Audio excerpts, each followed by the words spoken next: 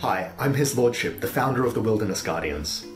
Welcome to the inaugural episode of Castle Critic, a series in which we examine the defensive capabilities of RuneScape's various castles. Together we're going to go on a journey to discover which of the castles could best defend itself against an oncoming attack. Which one would you want to be in if you found yourself besieged? Now you might be asking yourself, who am I to offer such insights? After all, entire careers have been built on the study of castle defences. I'll be the first to admit I am very much an amateur, and I hope to be corrected for my mistakes as this series progresses, so that I too can grow and learn more. However, I do think I'm well equipped to offer some insight on these matters for three reasons. Firstly, I consider myself to be a fairly well-travelled individual. On the screen here, you can see a partial list of castles that I've visited, most of which offer on-site information on those castles' defensive capabilities. Secondly, I do own and have read this book here, Castle Builders by Malcolm Hislop. It's a fantastic resource on castles of medieval England and partially northern France as well. This is particularly useful because that's the exact architecture that inspired the castles of RuneScape.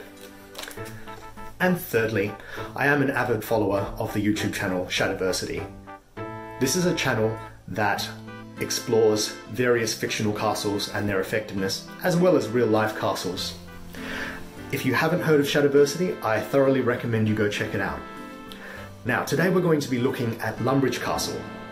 Before we get started, we have to make a few assumptions about the way that RuneScape works. The first assumption is that our attackers are going to be humans or humanoid creatures such as trolls and goblins.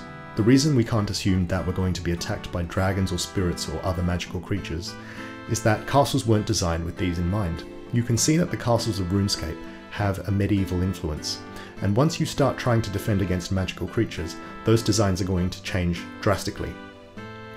Our second assumption is that most NPCs can't teleport, so we as players are privileged in that respect.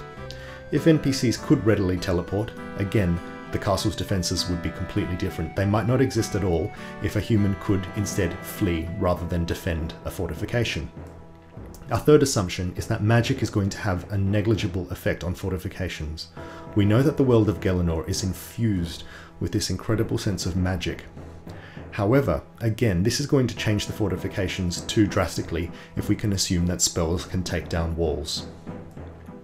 And our final assumption is that cannons are fairly newly developed. We do see them scattered across RuneScape, and we can also see that dwarf cannons exist. However, dwarf cannons spin around, which means that they are structurally weak and they're not really designed for siege. The cannons that are placed on fortifications, we have to assume that they're fairly new and not as powerful either, because it was the rise of cannons and gunpowder in the medieval era that rendered castles redundant. So now we arrive at Lumbridge Castle, which is tied with Varrock Palace for the oldest castle in the game, appearing when RuneScape was first released on January 4th, 2001. In a nutshell, this is a terrible castle that would not survive a prolonged attack for any extended period. This is not a castle you want to be caught in when an invader is on your doorstep. My advice is to flee as soon as you see an attack coming, as defending this garbage building is barely worth considering. It's not all terrible, but what benefits this castle does have are far, far outweighed by the cons. So one thing Lumbridge Castle does have going for it is the abundance of surrounding farmland. In a hurry, villagers could stockpile a fair amount of food to survive a starvation siege. We also know that the castle has a cellar which would allow them to stockpile that food for a significant time. Not that they'll get to do that, because let's have a look at the walls now. These are fairly consistent and surround the entire building quite comprehensively. However, these walls are insultingly short, and a skilled attacker could even scale them with a bit of a running jump. See those wall spikes? Totally useless. Throw a rug over them and you're good to go. Now that's really a shame, since the gatehouse here is pretty imposing. There's a portcullis, and the gate is actually slightly recessed to allow defenders to fire at attackers from the sides. Except they can't, because there is no overhang for murder holes and there are no arrow slots on the side. Another issue I have with this gatehouse is that there is no tunnel for the attackers to pass through to be ambushed through the walls. It's just too narrow. It really should be a double gate as well. What a waste of a gatehouse. Even worse, there's another entrance at the rear of the castle, which is hardly defended at all. Why bother charging through the front when the rear gate has such a flimsy defense? At the very least, that's a double gate, but it's not nearly enough to stop multiple attackers with a battering ram. I do like that it's round. Round towers are structurally more sound than square ones and offer better angles for archers, but without a second story, or even arrow slots, don't bother building a tower at all.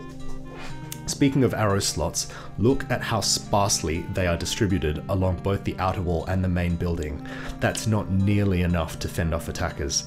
Now you might be thinking about placing your archers and mages on a higher level of the castle, so let's look upstairs. These battlements along the wall are called crenellations, and they're meant for archers to hide behind and then peer around them to fire. Except they can't, because these crenellations are ornamental. They don't reach up to head height, meaning they are completely useless, except to protect your feet. One more thing, I do like that the main building is elevated on a rampart, but given that this castle is situated next to a river, they really could have built a moat. That could have partially made up for the flimsy outer walls, and the gatehouse could have a drawbridge. One other nice thing about this castle is that every room has strong doors between them, allowing defenders to tactically retreat back. However, that's really all I like about this main building, this keep-like structure. Check out the staircases, which spiral the wrong way. Attackers ascending the stairs have more room on the right-hand side of their body, so they can swing a sword much further than those defending from above, whose right-hand side is impaired. Now check out all of these useless cannons. Firstly, cannons are not a defensive weapon. They are an offensive weapon designed to destroy walls, not defend them. They are too clumsy to attack anything except siege towers. Secondly, the attackers are on the other side of your walls. If you wanted to hit them, you would have to blow through your own walls first. Now you might be thinking, well, how about enemies farther away? Well, you're surrounded by the rest of Lumbridge and its town buildings and forest, so your attackers are well protected.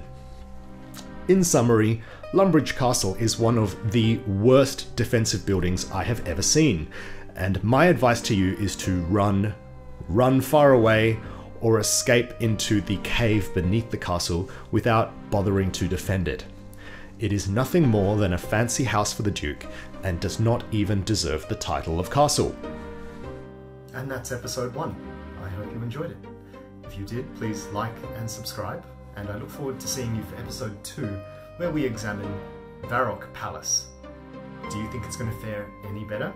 We'll find out soon. In the meantime, happy scaping.